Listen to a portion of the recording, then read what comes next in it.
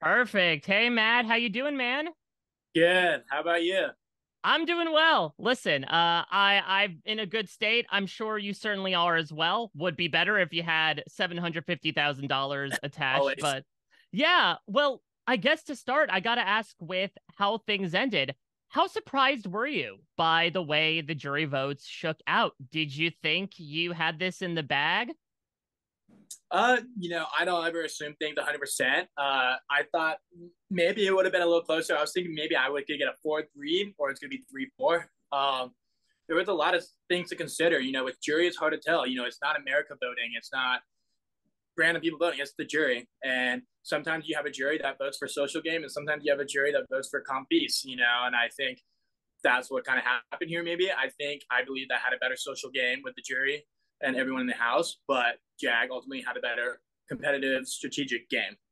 Yeah. So at the jury roundtable, at least, we saw some of the jurors were saying, Matt had some really great plays and was able to betray us with that lovely smile. We need him to own his game. And I think there were some points during that Q&A where maybe in retrospect, that wasn't necessarily the case. Talk to me about how you handled that Q&A. Were you surprised at all by the Yeah, questions?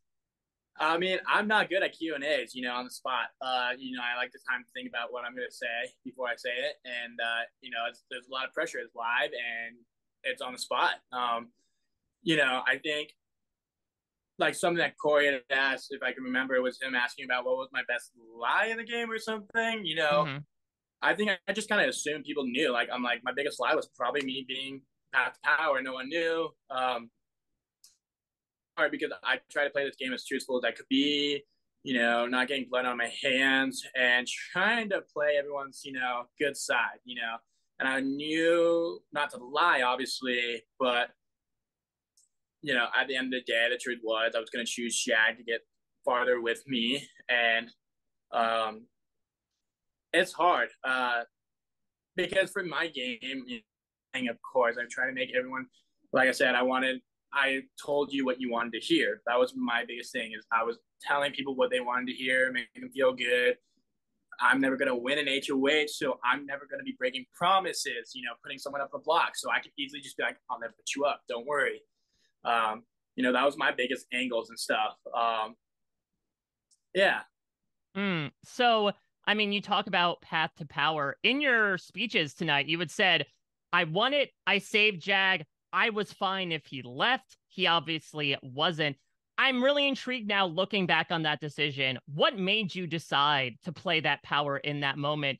And how do you look back on it, considering that, yes, you did go to the end with Jag, but you ultimately lost to him? right. It's That's like worst case scenario, and it happened.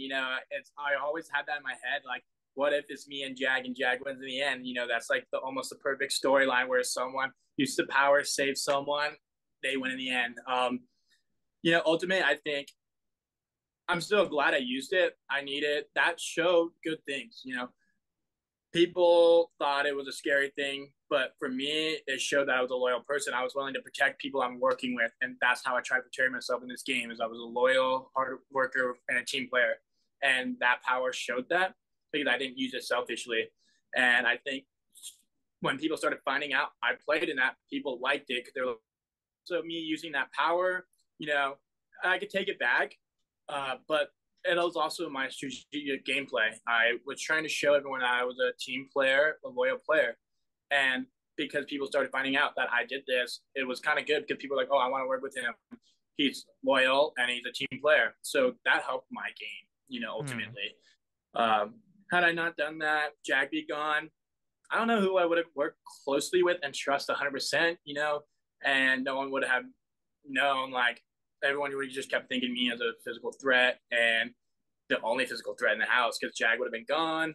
So I kind of needed Jag to be in this game. I kind of he was my shield. I knew if it was ever me and Jag up the block, Jag be the one going home. So as long as Jag's in this house, I'm in this house, and that was my biggest strategy there. Yeah, so obviously Jag was a big name that you were talking about throughout the season.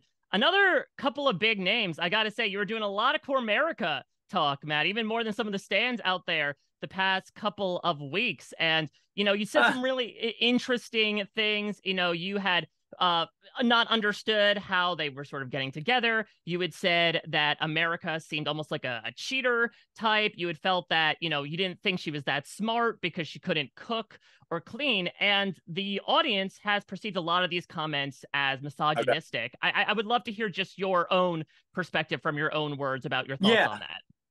Yeah. I mean, I had a feeling that could come up. I'm very roasty. I joke hard with my friends, and I always roast my friends out of love. Like, my friends make fun of me so much for my deafness as a joke. So I kind of do the same. I obviously don't hate America and Corey. I think they're both great people at the end of the day. With America, I think what started that was because I was cooking slop week and I was pissed off because I was doing all the cooking with Red. So that was the joke with the whole cooking thing. And then, yeah, I mean, I joke hard. Like, it's never to be bad intent or malicious. It's always out of love. End of the day, and like, I know if they feel that way, I'll have a great talk with them about it. Because they know who I am end of the day, and I know who they are at the end of the day.